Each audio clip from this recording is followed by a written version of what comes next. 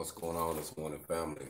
Black Feniks checking in, owner of HogOn Welding and the founder of Welding and Hip Hop.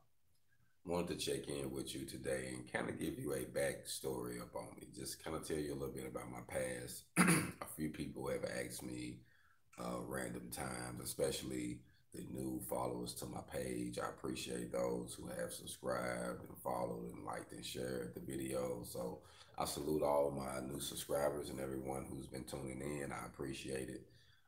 Just wanted to kind of give you a background on me. This morning I was up just thinking about a few situations that actually happened uh, while I was incarcerated that made me just think about how time flies. You ever think about sometime how time flies and the things you learn, and I ran across the photo that I posted up in the beginning of this video. And it just made me realize how much time flies and what I learned. I went through a lot in that process. And that process, man, I can't tell you how it taught me so much. You know what I mean? Looking for this light, and I'm trying to move around because I wasn't expecting that light behind me to be so bright. So I might have to switch this up a little bit where it's not as bright. But anyways, man, I just wanted to check in and kind of give you a little background on me. I did 10 years in the Arkansas State Prison. I was incarcerated from the age of 16 through 26. And then I stayed out 5 years from being incarcerated. And I went back for 1 year, or not really a full year. It was pretty much 10 months. And when I went back to prison, I was already off parole. And you know what? I went back to prison for not snitching. No lie. Got caught up in a situation with a friend of mine, and I thought he would own up to his charge. I just said, hey, man, I don't know nothing about this, man. I just hold on my word because I wasn't messing with that. That wasn't my lane. So I was like, hey, surely, the situation happened. My guy gonna, take care of his business and look out for me. It did not go out like that. Needless to say, I ended up going to prison for counterfeit money. And the crazy thing about it, I went to prison the second time for counterfeit money, and it was $30. $30. The most pettiest shit ever, you know what I mean? But I wouldn't tell, so I got sent back for 10 months. So it's just ironic in the way things happen, man, when you're growing and you're learning things about life. And I remember going down at 16 years old, and I remember just thinking like, man, how am I going to survive this time? How am I going to make it? Literally, like I didn't have a clue, man, and things were so scandalous down there, like for a juvenile, like it was wild during the early '90s, especially in the Arkansas State Prison. It was like you don't even know, like it was like terrible, like no BS, and I always tried to figure out like why things had to be so corrupt, but that's just what it was. That's just what it was in the environment I was in. So I had to grow up fast from the age of 16. I had to grow up fast, man. And thinking like, man, I got to change. If I remain the same person, then I'm just gonna keep coming back and keep coming back. 'Cause I can tell you, man, I got I'm gonna say an ex friend of mine who I literally witnessed. I witnessed him come back while I was doing my time 8 times. This dude got out 8 times and came back while I was doing my 10-year sentence. And I had to do 10 years flat because I had a 14-year sentence under 70%. Then I got in some trouble. So I did 10 years incarcerated. And I remember just thinking like, man, he's taking it for granted. And a lot of times, we do that time. We don't know what's really going on the outside. We don't know what a person's going through. But we have to just kind of like let that outside world go. And I remember my mom coming down and visit me on visitation and saying, you know, son, what are you gonna do after you do this time? And I had no idea. Like, I'm not even gonna lie to you. I remember telling her, I don't know, I'm gonna get my GED for sure. You know, I need to do that because you know I didn't finish high school, so I was like, I need to do that. So she was like, what about welding? You know, I've been watching them on TV. They do this and that. You should think about it. You know, and I remember her planting that seed in me. And to this day, you know, I'm so thankful that she planted that seed in me because I don't know where I would be at if it wasn't for me utilizing my welding skills. When times got hard, I could always get a job. I could always make some money, you know, without having to relate to street violence, you know, or getting myself caught up in a system, you know, again and again, you know. So, you know, I'm thankful that I utilized that time, and like I say, I went to Votech while I was down there. Like I did. I believe it was 14 months. It was 14 months in a combination of welding class, and we learned uh, TIG, MIG, and stick in 4 positions. And I remember putting my all into it. And I remember one day the welding instructor that was in there came inside the booth while I was welding, and he closed the curtain and he said, Joe. I said, what's up? He said, man, be honest with me. I said, what's going on? He said, you done weld before, ain't you? I said, nah, man, I ain't never did this before. I just really want to do it. And he was like, boy, I tell you what, the way you doing this, man, me think you done did this more than you should. You know what I'm saying? You shit me, right? And I'm like, nah, man, I just had the passion. I really want to do it. And you know, when you really want to do something, man, the energy you put into it, the focus you put into it is unreal. And I remember I was incarcerated. What else I was going to do? I had to just zone out and make the best of the situation I was in. So that's what I did. And I remember, you know, embracing it and really learning it. Like I really learned it. And then as I went, man, you know, I learned more on the job. You know, just I worked a few different jobs in prison welding, from maintenance to construction, you know.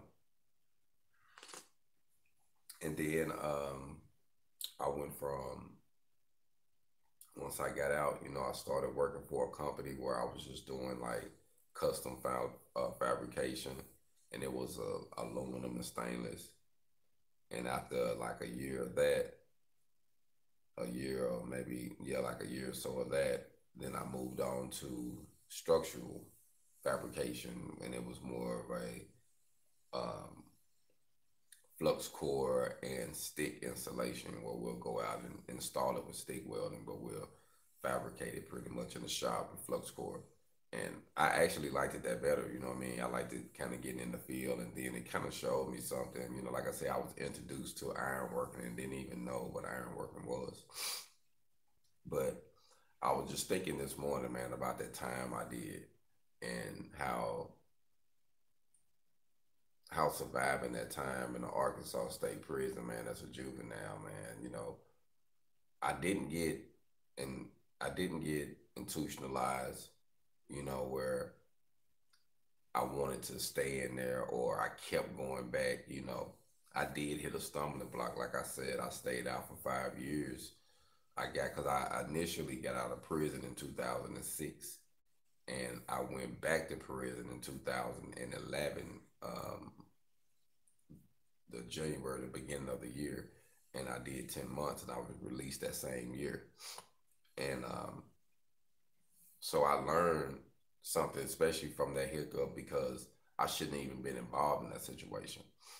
But life happens, and you tend to make reckless decisions, you know what I'm saying? And you tend to trust people you shouldn't trust.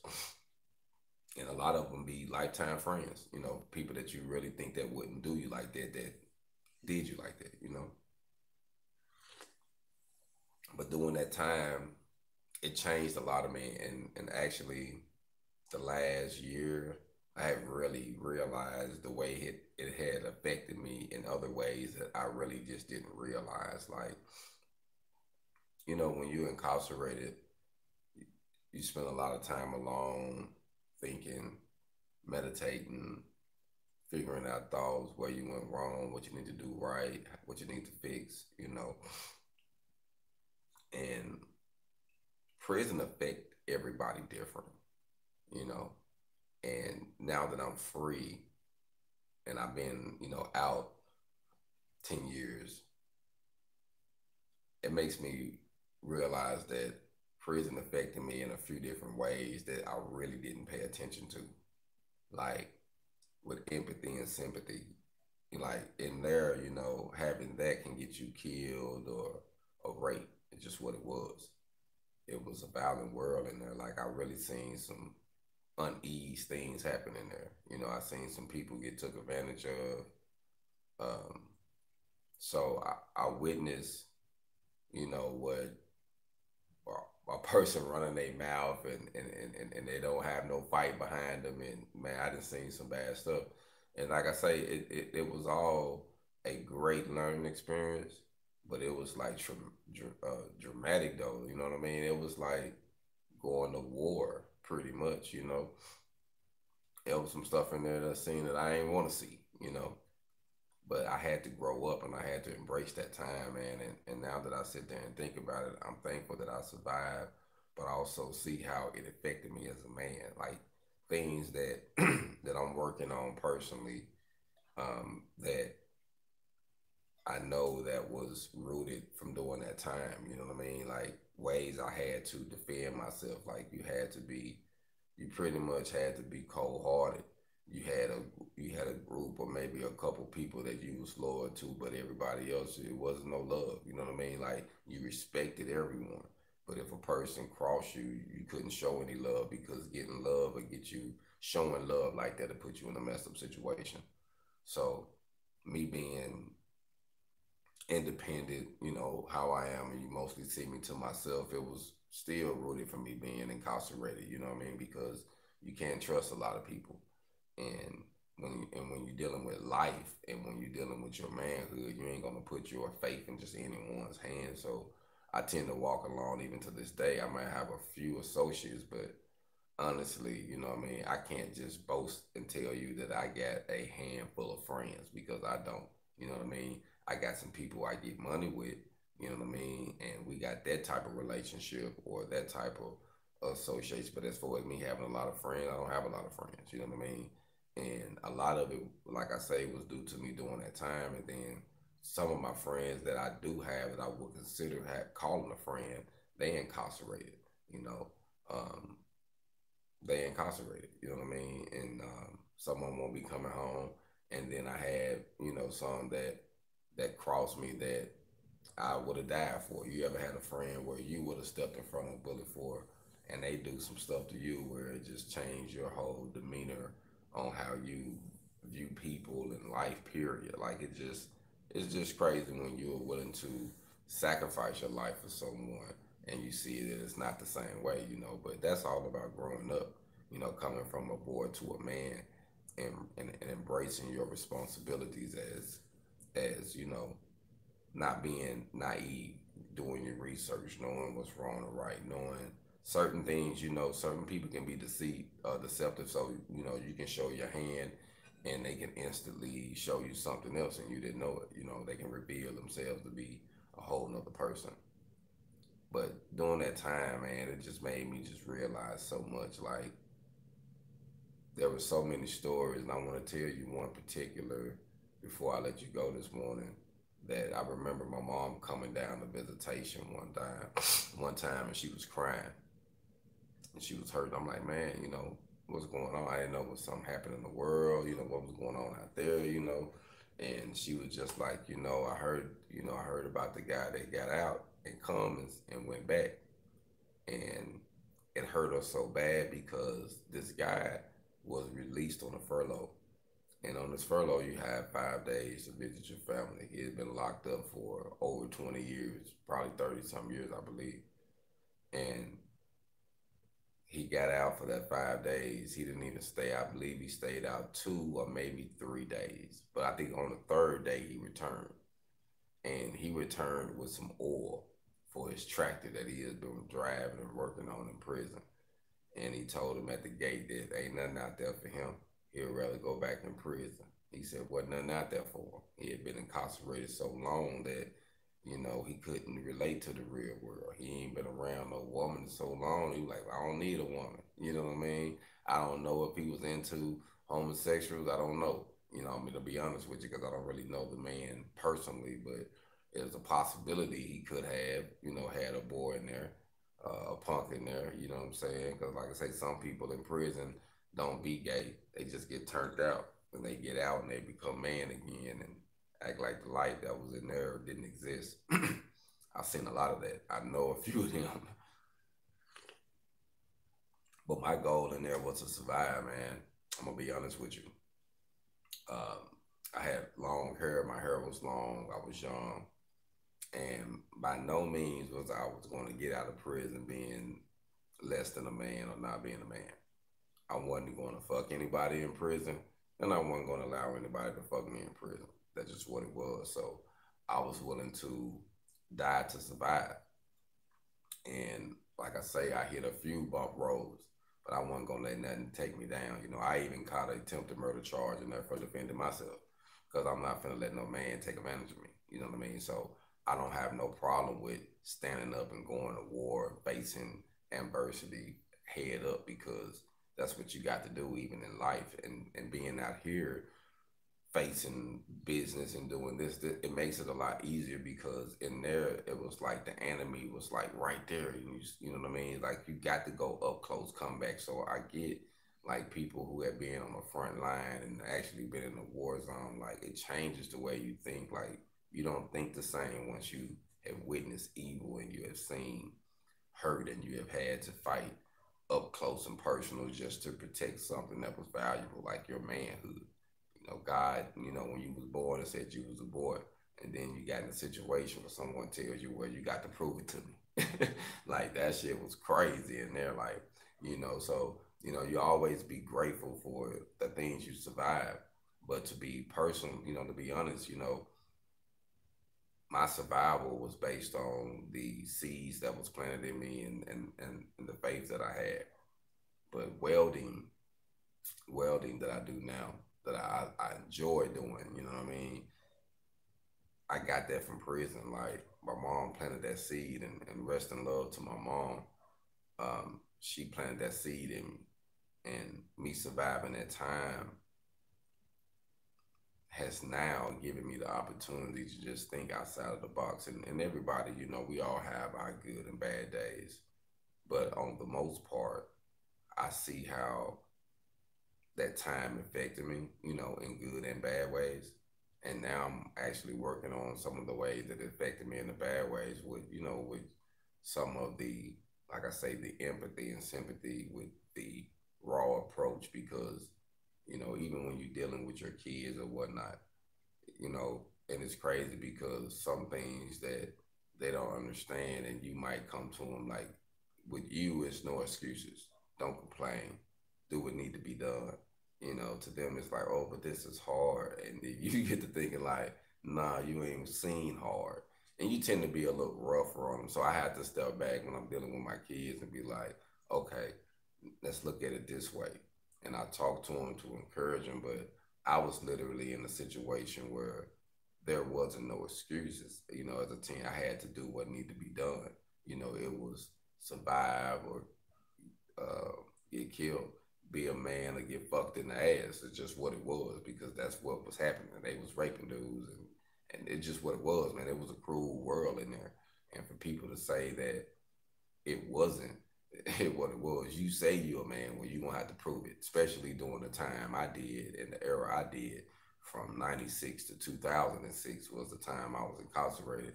Really got locked up in the end of 95. So from 96 to 2006, I was incarcerated, and that was a war zone. Like then, during that time, you know, there was a lot of people in there from gang banging Little Rock, a lot of Pine Bluff, a lot of Southern Arkansas, a lot of NEA from West Memphis, and you know that area, you know, Memphis, you know. So it was different. Arkansas prison was very different, and everything was together. You know what I mean? I've heard different people say how, you know, in certain prisons they separate the gangs. In Arkansas, you're gonna be with everybody. You know what I mean? They ain't even go now. They had situations where they had to separate when the gang violence got real bad.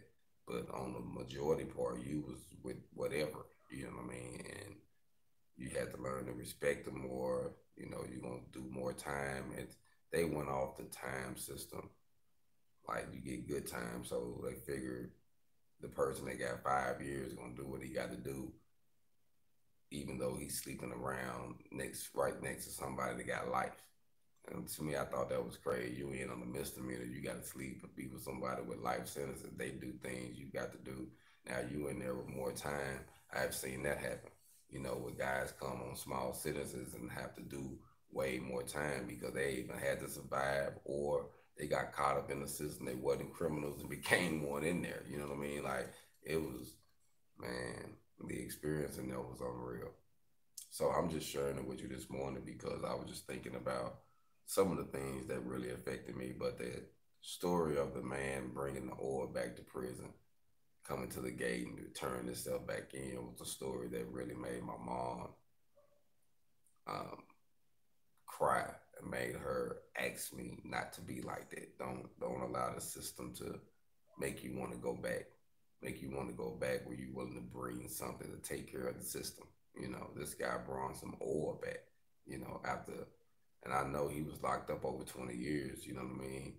And he said the world he had nothing for it. And I know it's a lot of people that would rather go in prison because, you know, you think about it, to some people, you know, they get taken care of. They get free meals, place to stay, you know. Some people, they enjoy that type of living. But out here, you have to work and it's structure, and you know there's sacrifices and it's going to be hard work. So you're going to have to do some things of your own. So I'm cool with being independent. But a lot of people don't know the drive behind a person. So I just kind of wanted to give you a backstory on it because my drive is like, I'm unrelentless. You know what I mean? I'm not going to switch up my message. I'm not going to change anything because I know who I am. I'm a survivor. So I'm going to just give it to you from my standpoint. I can't water anything down or talk about things that I'm not familiar with because then I'll be fake. And I'm not a fake person. You know what I mean? I don't even like fake people. You know what I'm saying? So I don't even want to be around them. So I most definitely wouldn't give you nothing like that. So I just be real about whatever. So I try to share my experiences and the knowledge I have learned of welding and being independent.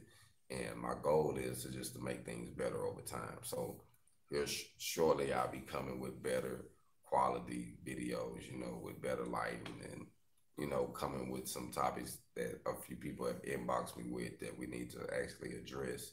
And then I also want to come with a little small series once a week. It seems like Saturday is the day that majority of people picked in the morning, so it looks like that's what we're gonna go with. Probably Saturday mornings, going live at a certain time to kind of give people the chance to tune in. And as we get to going and picking up once a week, I know people will start knowing the time and start checking in with me. But like I say, I want to do something different, but be authentic and just give you a part of my journey. You know, showing you where I came from, why I use the word welding and hip hop, you know, me being an artist and me working on my own thing independently and trying to find my own lane, you know. And I think it's all about creating your lane. So if you're trying to do something, man, you got something in you, so it's good to try to find your lane, you know. But my story of survival during that time in prison made me who I am. And I just wanted to show that picture because it made me even think about, like, damn, that picture was actually my first Christmas in prison. And I was like, damn, look at this. My first Christmas. I remember that photo. I remember the time, you know, where everything was serious. Majority of all my photos in prison, I had a serious look. I remember I probably smiled a few times, but it wasn't a lot, you know. But I just realized now how that time affected me and how I got to use it to take my life to a different level. So for those who are going through something, just because you're going through something right now doesn't mean it's going to be better on the other side. You know, sometimes you have to survive it, and then you'll be able to look back and reflect on how you got here and how it made you better. You know what I mean? So for those who are going through something, man, just keep getting your hog on. Keep standing, keep doing your thing. Don't let nothing stop you. And for those who enjoy the shirts, check me out. I got some on Amazon Prime. So they not a lot. I got long sleeve, short sleeve, and hoodies. So for those who like the pandemic shirts, check them out. So I got different colors in that. And it's just a version of how you get your hog on. So I salute everybody that's been getting their hog on with me. And I appreciate it. Black Feniks, I'm out.